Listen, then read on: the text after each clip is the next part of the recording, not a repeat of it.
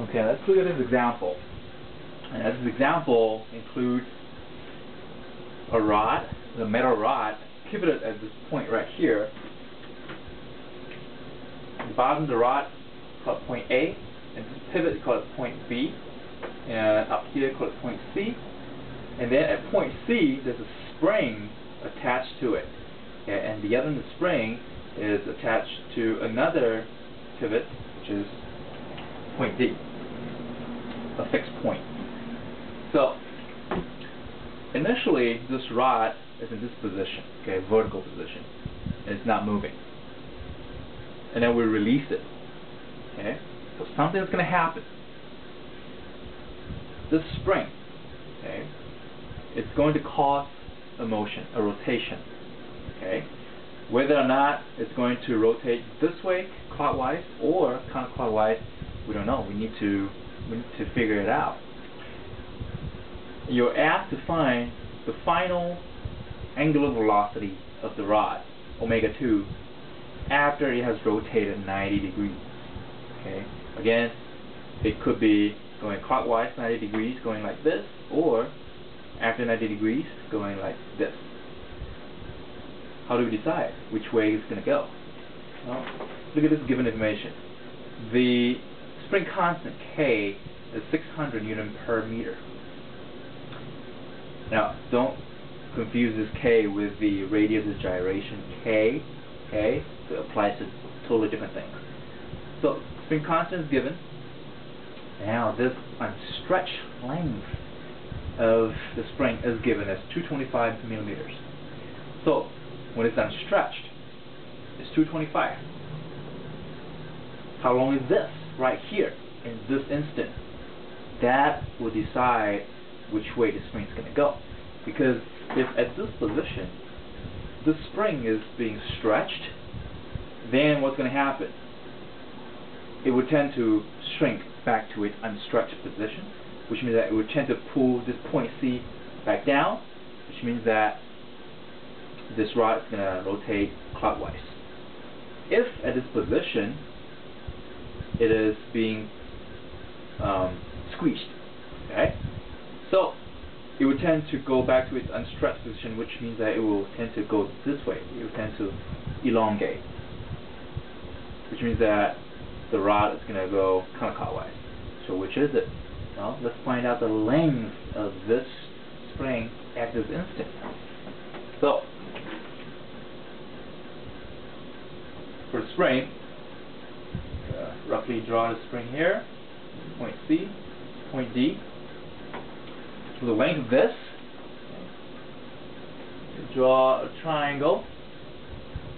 We know this position right here, this distance between C and B is given as 180 millimeter, which is 0.18 meters. Between these 2 points, this is point B. BD is given as 0.525 meters. So this is a right triangle. So this CD length, right, L CD equals, let's use Pythagorean theorem, 0.18 squared plus 0.525 squared. It gives you 0.555 meters. So right now we're measured at 0.555 meters compared to an unstretched length. So at this instant the spring is being stretched, which means that it would tend to pull the point C back down, okay, to its unstretched position, which means that the whole thing's going to go clockwise. Okay, so that's my omega direction. Okay, so now omega, okay, is being asked. Okay, it's the unknown. So in this problem, it's more convenient we apply the work energy method. Okay, because in the equation, velocity is explicit. So let's apply it and see what it looks like. So we have change of kinetic energy plus change of potential energy due to weight plus change of potential energy due to spring equals all positive forces dotted with ds plus applied couple integrated over change of angle. Change of angle, by the way, okay, is the final angle minus the initial angle. So you're given that this thing has rotated 90 degrees. That's the instant we're interested in. So change of angle, okay, theta is 90 degrees, but before you apply it into any of these equations, now degree is not a standard unit, okay? It's radian, right? So it's actually pi over 2. Okay, so now let's look at this equation. See how we can simplify right away. Let's see. Change kinetic energy, okay, which involves velocities, right? Of course, we need to keep this term, except that the initial velocity, okay, whether it is the linear velocity v or omega, at position 1, right now, it's all 0. Okay, so that's nice. Change of potential energy to weight, okay, at center of gravity, where it's right here. That's your center of gravity right here, right in the middle. Okay, and getting a little crowded here.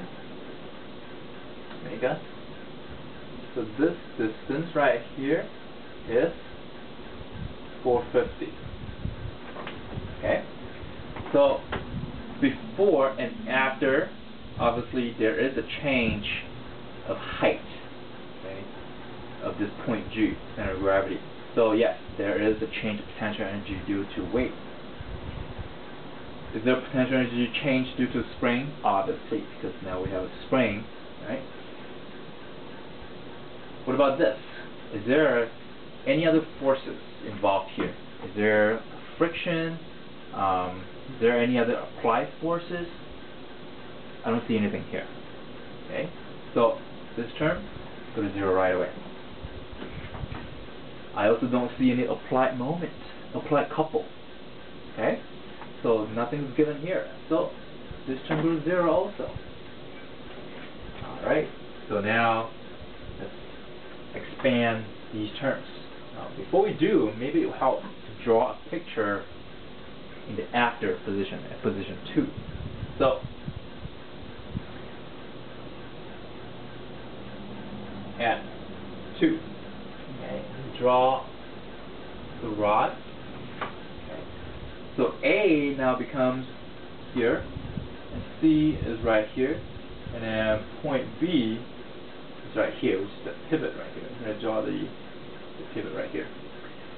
And then point G, center of gravity, is this. Okay, so what about the length? From A to C, that's given.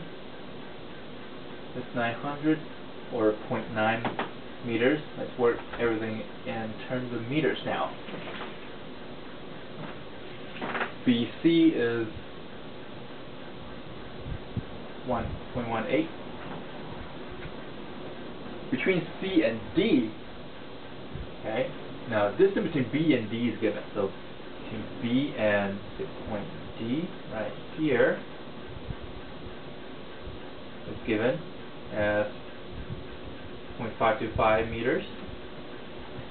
At this position, then you can figure out C and D distance. Okay, simply is 525 minus 0.18. That's with CD distance. Okay, so expand this equation. So change of kinetic energy and potential and the spring potential energy can be written out, and we can do it next.